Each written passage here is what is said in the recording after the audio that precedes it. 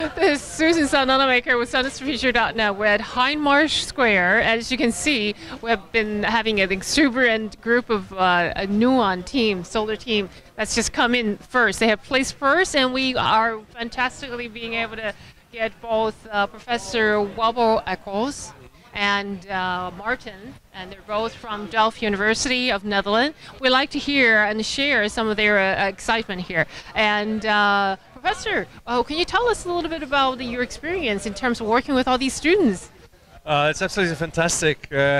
First of all, this such a World Solar Challenge is an enormous stimulus for bringing out the best out of these young people in terms of technology, science, working together, you name it. And then if you see the result, that's an example for all the others.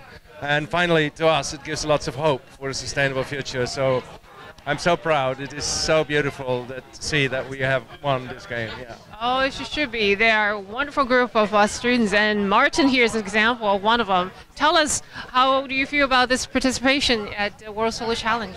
Well, the first feeling that comes up to me is it's just really great. It's been one big experience for the last 1.5 years, working long hours, and it all pays off at the end. Winning the first place of a World Solar Challenge, it really feels great. Was there any special during this whole race that you would like to share with us? Anything unusual that happened?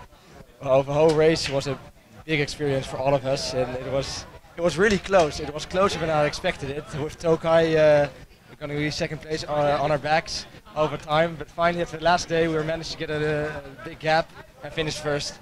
Ah, fantastic. We heard that your solar cells was working so efficiently that the speed was fantastic, wasn't it?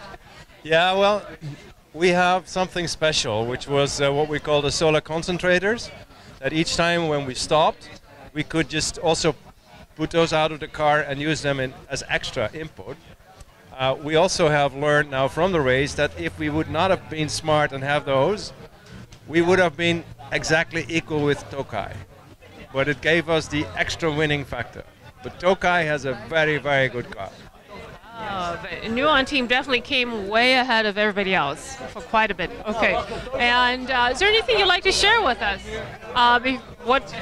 before, let's say, for other students or other schools? Well, if you have an opportunity to get into one of these teams to participate in either a World Solar Challenge or something else, do it. It's a great experience, really fun. Fantastic. As you can see, everyone is excited, and they have just finished jumping into the pool, the fall pool. So thank you very much, Maarten, and signing off, Susan Sun Nunamaker with sunisthefuture.net.